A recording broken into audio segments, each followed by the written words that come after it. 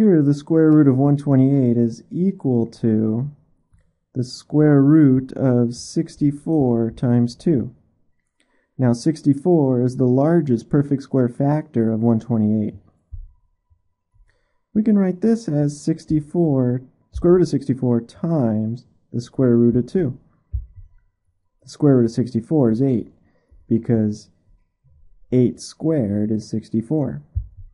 Now we can write this as 8 square root of 2, and this here is our exact answer. Now the problem also asked for an approximate answer, rounded off to the nearest hundredth.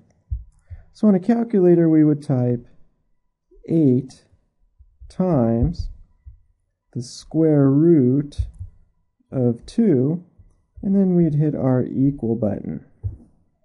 In that case, we would get something like 11.3137085. Now to round this off to the nearest hundredth, we would look to the place to the right of that, and here we see a 3. So we're going to round down. This is approximately equal to 11.31.